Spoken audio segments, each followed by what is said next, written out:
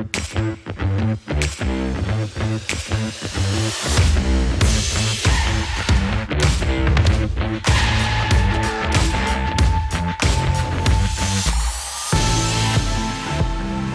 to the Deeper Dive. We have the full team here. It's been a couple of weeks, actually, since we have done anything. Just kind of made it through the Christmas break. So I'm here with all four of us guys. By the way, how was Christmas break for you guys? It was great. It's good to be back in Colorado with some family and having some fun. Busy and tiring, but also fun. Where'd you go in Colorado? Matthew? Puebla? So I was in Colorado Springs, which is where my wife's family is, and then what's called the San Luis Valley, where my family is. That sounds nice. Yeah, it was. I've never really been there. So just check it out. Okay, I'll put it on my list. Check out Pueblo while you're there. Buy some green chili. Did you get out of P-Town, Brooks? I did. Aspen? I did. Did I this time? No. I heard Aspen is where I've been there many times though. Yes. Yeah. Yep. Yeah. Anyway. Movie quote. Sorry. Yeah. Yeah. Yeah, there you go. If you either you get it or you don't. Yeah, I did get out of P-Town. We went on Christmas Day over the Mountain Pass on I-90, and thank you to everyone who was praying for us. Like, I felt like everybody in Prosser heard, "You're going over to the west side? Oh, we'll pray for you." Because it was closed. Like, the pass was closed all Christmas Eve, and then Christmas Day, like, we're just like, okay, we left before the pass was open, or like, we're either going to be camping in Cle Elum, or we're getting over, but we got over. Yeah. Adam, you had a good break too, didn't you? Yeah, I think we were actually driving. I think our wives were texting, but we were driving to Portland while you were driving to Seattle, and we got freezing rain the whole way. So there was like a third inch of sketchy, man, freezing rain on the car by the time we got to Hood River. But we got it through. I white knuckled it, drove slow and safe, and we spent some time with my parents, and then cleaned. I think I've told you guys I went through all my grandpa's files, and I went from 11 big totes to 1. So Grandpa, preacher grandpa, pastor, so got all his sermons, but our garage is cleaner. Actually, it's clean. It's a lot of space. Happy family because of that, and it was good for my soul to go through that stuff. Yeah, that's really good. cool. Yeah, when we cleaned out my grandpa's place, we were getting rid of whiskey bottles, so a little bit different. A little bit different. Family, so you were less likely to save those than Adam. Yes, we did not save those. So, well, guys, a couple of announcements. Wait, hold on. How was your break? Yes. Oh, okay.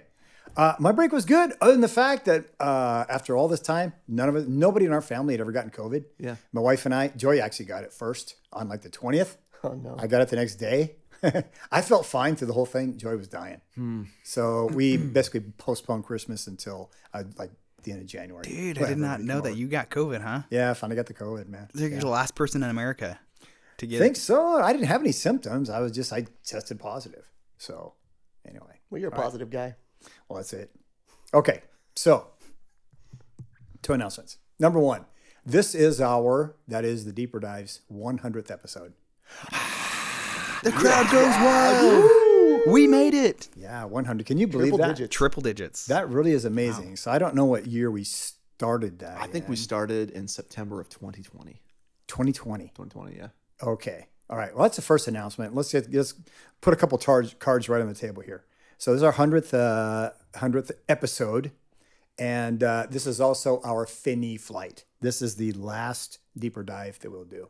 We have decided to put our efforts toward something else, and felt like this had kind of run its course, having started just right after COVID, correct?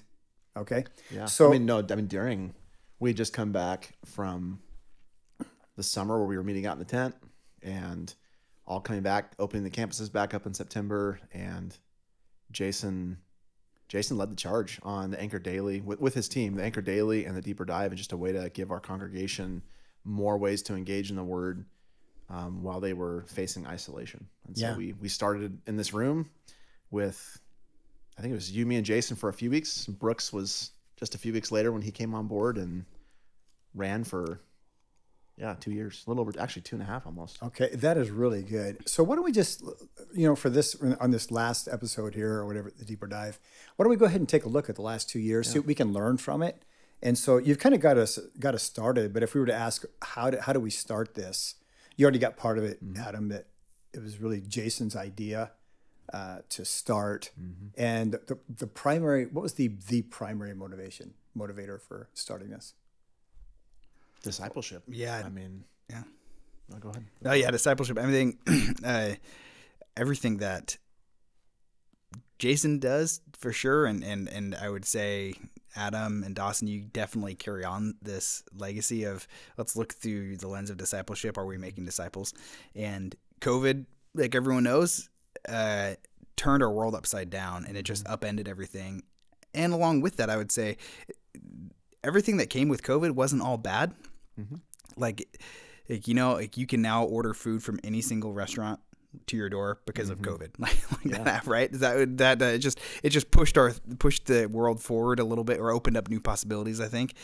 And one of the things that came out too was podcast, right? Yeah. So the church said we need to make disciples, and we need to have a different avenue to make disciples as kind of people's landscape have changed a little bit. They're maybe at home a little bit longer. They're trying to not consume just hours and hours of Netflix. They want other stuff to consume. So let's give them something to consume. So I think that's where it came out of, is just because the landscape had changed with COVID, we took advantage of that and said, let's make a podcast. And it was, and still, I think, continues to be pretty successful. Yeah. And it's alongside the Anchor Daily, which we are continuing. And Anchor Daily was that daily devotional to keep people in the Word and reflecting and praying. And then this was supposed to be that once a week, and I think was just that deeper dive for people that want to go deeper into the message on Sunday. So I think, the ideal or the hope was just to get not just content for content's sake, but stuff for our body to be able to eat and feed on and create conversation and growth and transformation. So what is, if you guys mind, let's just be honest on this, what has been some of the feedback that we've all gotten, that you've gotten regarding the deeper dive? What have you heard from people? I mean, I think one of the things that I just heard from people inside our church is they just enjoyed the opportunity to see us as pastors being relational, joking around, dropping a movie quote, whatever, laughing. Because you'll always see that stuff, right? Like, you know, if you're on your campus, you see each individual pastor, you know they're there, but like, what does that group look like together? Is there unity? Are they sharing anything? Do they like each other? Do they like each other? Some people have enjoyed that window into some of the relational stuff that goes on that you just don't see unless you're there. Yeah, and along those lines, I've heard people say it's been neat for them not just to see the relationships, but also to get to know the different pastors at different campuses, because you usually are interacting with one of them, and you know, we've got all these campus pastors and a senior pastor, but we don't really know them, and this gives an inside scoop into how each of us are wired differently and what we enjoy and how we engage with each other. And I've just heard people appreciate that. Someone told me one time when I filled in for you, Dave, that I was a really good host. So that was nice. I heard that too. Yeah. Someone patted me on the back. So that was pretty cool. I heard that was your wife said that. Yep. And my grandma and my mom. Yep. It doesn't make it not true, Dave. This is true. Yeah. So what benefit has the deeper dive been for you guys? Oh, man.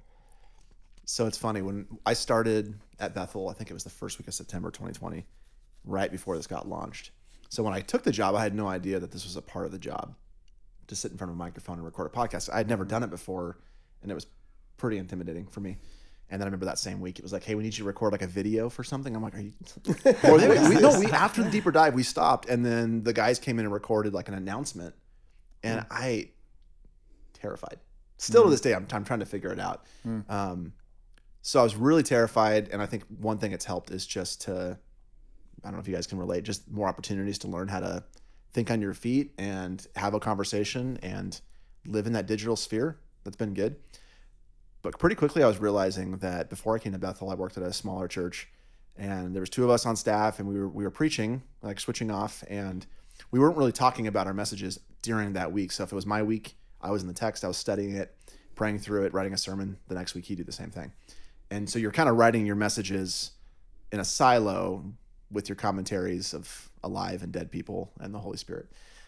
And then we got into this room, and we'd be talking about the week coming up, and all of a sudden I'm hearing your thoughts and Jason's thoughts and then your thoughts on this text. And I found myself after this conversation encouraged, but also the way I was thinking about the text was expanded tremendously. Where I'd leave and I'm like, what we just did in 30 minutes was worth hours of my own personal study. Actually, the perspectives I got from you guys, was stuff I probably wouldn't have even seen with 4 or 5 hours to try and see it. Yeah. So my sermon writing and just my week of living in the text changed, and it's been that way ever since. It's almost like it feels like a cheat. Yeah. Right. I'm Yeah. like, am I plagiarizing these guys? But it'd be like, oh man, I just got a big idea that wasn't in my mind. So it's been, it has helped my preaching so much, and just my understanding of seeing the text through lots of different eyes. Yeah. And I think that anybody that goes to Bethel needs to just realize the value and the gift that Bethel has with the preaching team. Like, most churches have a guy, maybe two, that are preaching. And like you just explained, Adam, oftentimes that doesn't necessarily mean that they're bouncing ideas off each other or they're getting mutual encouragement from each other. The fact that Bethel is insanely blessed that we have a team, and that camaraderie where we dive into the text together doesn't just happen because we do the deeper dive. It happens now. That's built into our rhythm. So yeah, people might be asking, like, so are you guys not going to do that anymore? And the reality is that we meet at least once a week, but once a week together, and we talk about a lot of stuff. 95% of stuff is ministry. We do talk about, our lives, but also things that are just random. Seahawks. But the Seahawks, yeah, or the Broncos because of Matthew. Why do you gotta bring that up? Jeez. But Having we a good also time? we plan out the sermon series, and we talk about the text, and so we'll have those opportunities, just not in this venue. Sorry. If I could, just reflecting on what you guys just said, if I could like zoom back, I would say from what you just said, Brooks, there is a spirit of collaboration and cooperation. So there's no competition really, unless there's maybe a little healthy competition, right? Just between the various congregations. There's no competition as to who's the better preacher, pretty much because we know it's me. I'm just kidding. Because there was no competition. We all started so far behind. There's when you've been preaching for 80 years now, pretty much, yeah. like that's, you exactly. get a lot more reps. I mean, so if you really, I know this is a total cliche, but if you don't care who gets the credit, it's amazing what you can get done. Yeah. You can listen to other people's take on a certain scripture, and as long as you're like, look, what we're trying to do is bring out the truth the best we can. Yeah. Then, man, it's like we all win when we don't compete. We Right. collaborate. Yeah. Yeah. So, having been on this the least of anybody, but here just be a couple things, and my brief time on this that, I've taken away that has been encouraging to me. One has been the value of a good question, and I'm just telling you, no one asked better questions than Dave Dawson. What a gift, man! It's amazing. Time and time again, we'll even be talking about, okay, what's the angle we're going to take? And just, man, you find those questions, you keep them coming, and that stirs the conversation. So one thing I was just looking at the deeper dive, I was like, I need to be a better question asker. And Brooks, when he hosted a couple times, great question. Oh, and Brooks obviously Thank you. crushed it. There's no doubt. My doubt. apologies. Let me add my vote of favor along with your wife and your grandmother. Yes. I approve.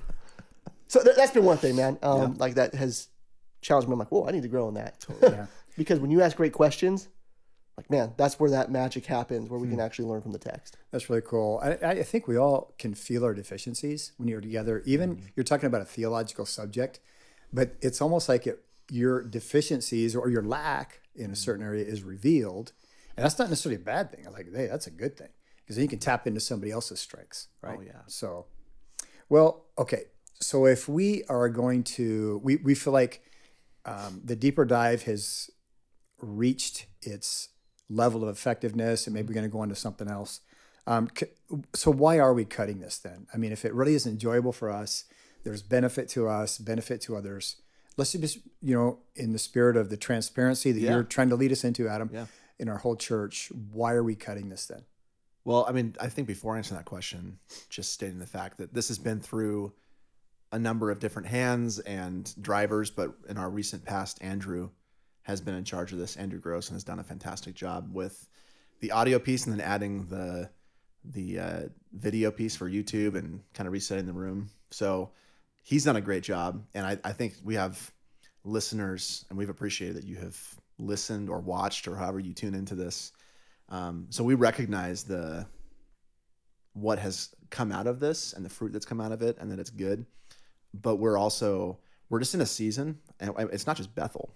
We're in a season with a lot of churches of asking, okay, like, who are we, and what resources do we have, and how do we channel those to accomplish our mission? And here, right, making disciples, this is a part of that mission. But what we want to do is channel people's time that goes into putting this on, editing it, all that goes into making this, to channel those efforts in other places for the sake of the mission of making disciples. So it's not that this is bad or that it hasn't made disciples. We just feel like we want to channel our resources to have a greater impact and a greater reach. And so it's not just in this area. We're just thinking as a church in general, as you're probably thinking about in your lives, like, how do we adjust and right size and reorganize our lives to be who we need to be for this next season? And so this is one of those things that we're just saying, hey, this is good. It's been fun. Like, I enjoy it. But we're going to use some of our time in some different places. And yeah, I don't know if you guys want to add to that at all. Yeah, I do think there tends to be when something its time has ended, right? Mm-hmm. And like seasons change. Like for a lot of times, a lot of things, not even just podcast, whatever. Then we like, well, was it valuable or what? Mm-hmm. Yeah, no, it served its purpose Right. at the time that it was designed to serve it for. Mm-hmm. And just because something ends doesn't mean like that wasn't time well spent. For sure. Seasons change, and you're going to adjust things accordingly. Like that's how it should be. Yeah. And I think one of the things I would add to that is our values have not changed. Really, our goals have not changed. I mean, a podcast is a strategy, right? It is a strategy. The fact that we're not going to be doing the deeper dive does not mean all of a sudden, oh, we don't like each other. No. Right. Or we're not going to collaborate. We're not going to. No. We're going to continue on, right? So we actually don't know what could happen in the near future, right? Yeah, As to some strategies we'd follow to do what? To make disciples, Yeah. to help make strong people, to do everything we can to build the truth into people, which is what we're really trying to. That's what we're all about at our church. Right. Well, and like the hope is too, right? That with our other podcast, with the Anchor Daily, that's going to continue on a lot of those things that people like seeing. Kind of changing the format a little bit, thinking about doing some like bonus episodes.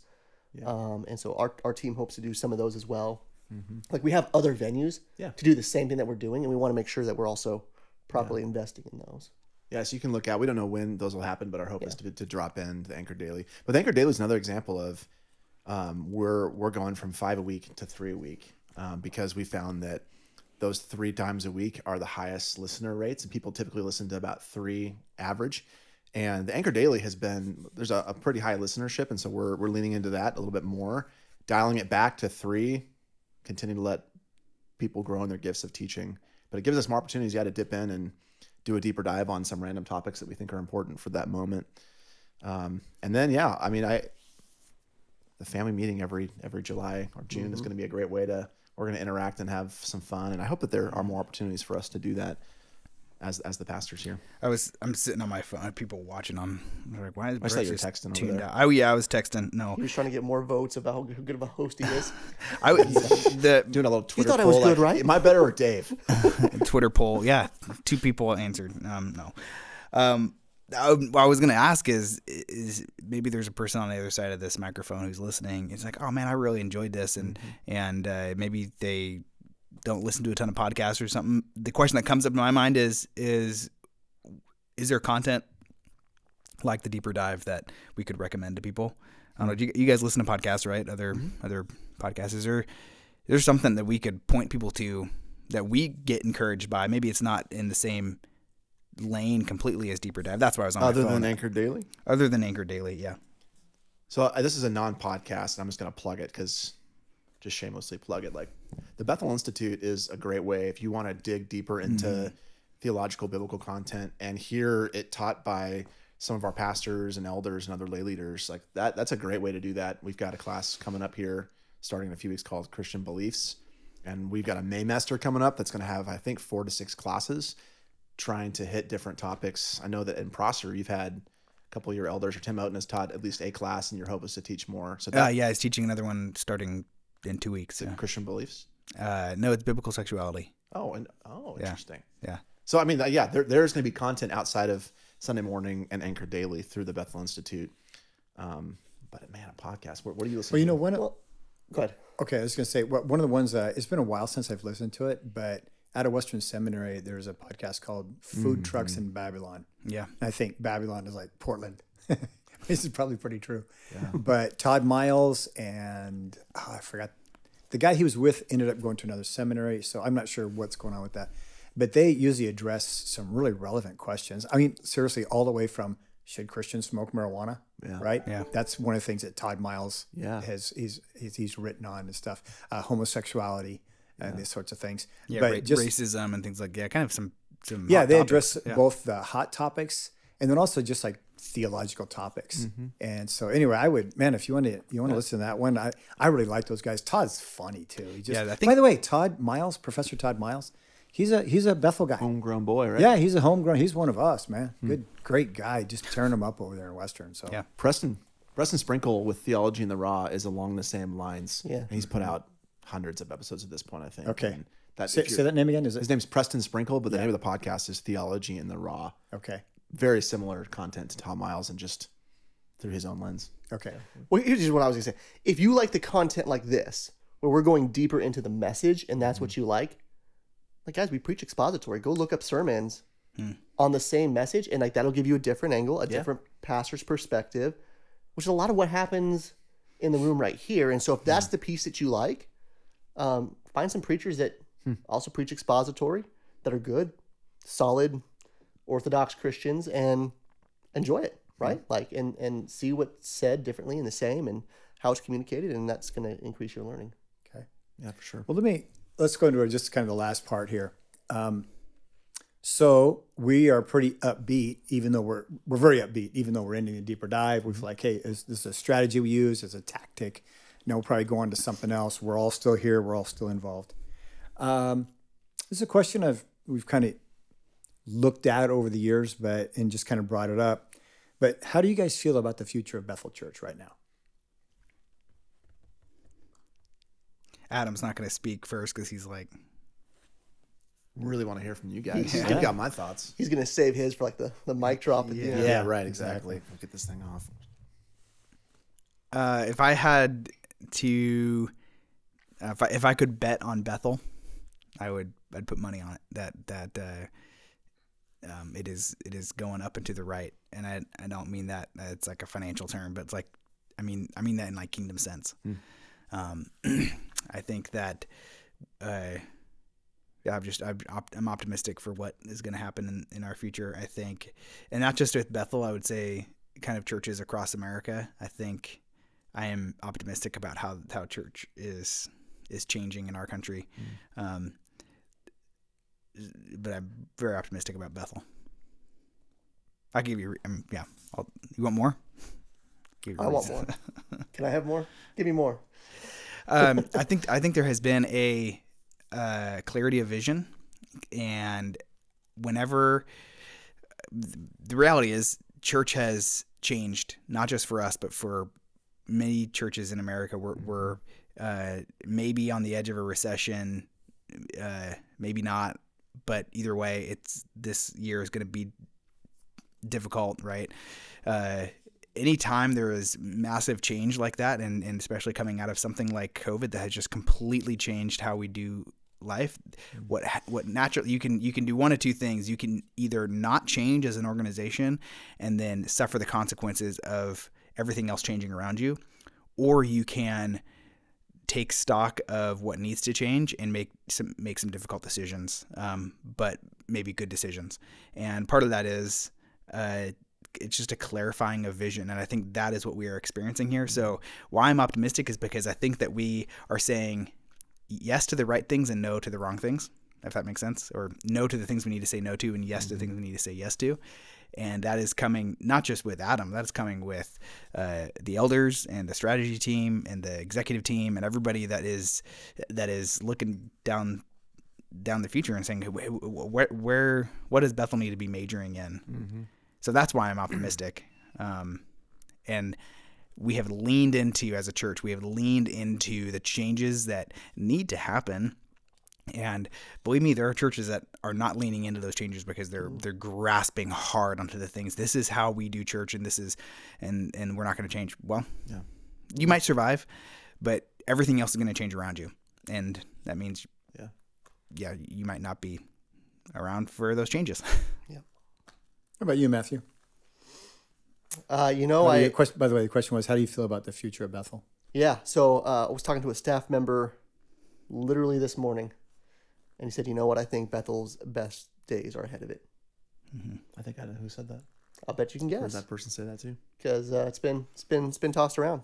I agree.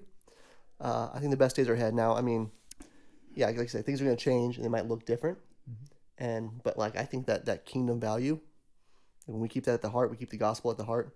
Best days are always ahead. Doesn't mean it's going to look the way we always want it to look. But that is always the best, is when we're pursuing Jesus and we're centered around the gospel. And like, man, that's here. That's here. And I'll just say for me too, like just personally, like, man, I love being here. Haven't quite been on staff for a year yet. I came on staff last March. Okay. Getting close. Getting close. The 1 year anniversary is closing in. I expect lots of presents. No, I'm just kidding. 1 year Financial anniversary. bonus. whatever you might be, whatever that is. Man, I just love coming here. I love coming to work. I love my commute and just a smile on my face being like, man, I love getting to do what I get to do, serving the kingdom, and love doing it with people that I enjoy being around. Yeah. And like the staff here, like it's great. Yeah. It's great people, great friendships, and a lot of great things that happen behind the scenes that people don't see. Talk about mic drop right there, man. Yeah, that was good. Pull We could yours stop off and there. drop it. I thought that's what we're saving years for. Yeah, well, we'll save you for the end. I'll jump in. Just last Sunday, I think I was sharing this with you guys earlier, but last Sunday I was, before the run through, I was just kind of roaming around like I usually do. I was kicking around, drinking a coffee. And two people came up to me on two different occasions, just unsolicited, just shooting the breeze with them. And both of them basically said the same thing. They want to communicate to me. They said, look, we just feel really good about where Bethel's at right now. We feel like what are they saying? Like, our future is bright, that sort of thing. Unsolicited. They weren't trying to just pump me up. They were just sharing it out of like the overflow of their heart, right? The joy that they had. Well, you guys just heard our final episode of the Deeper Dive. We have completed 100 episodes, which is just amazing. We didn't know it was going to go on for this long. I thank the guys, the other pastors, for being such a big part of this. And one of the things I would like to communicate to you is that our relationships, what you've seen here on or heard here on the Deeper Dive, this is true. It's one of the great things about our pastoral team. Just we get along really well. We work together really well. The guys accept me, being the older guy. And so what you've seen here is it's not a show. It really is just a reflection of the reality. The other thing I'd like to do is just thank you guys. Thank you for those of you who have commented to us how much the Deeper Dive has helped you, how much you enjoy listening to it, and how much you've learned about your pastors by listening to this program. It is kind of a unique view into the lives of our spiritual leaders. Okay, since I'm on kind of a thank you thing, I'd also like to just thank the Lord. Thank the Lord for using Jason, for this idea that we took it out of the clouds and implemented it. The Lord brought people like Andrew and others to make it happen. It really was a team effort. But thank you guys for listening. If you would like to get a hold of us and if you want to tell us anything, you can tell us at church. If you have any ideas for us in the future, we'd like to hear that too. Well, thank you. I hope this has been as much of a fun ride for you as it has been for us. May the Lord bless Bethel.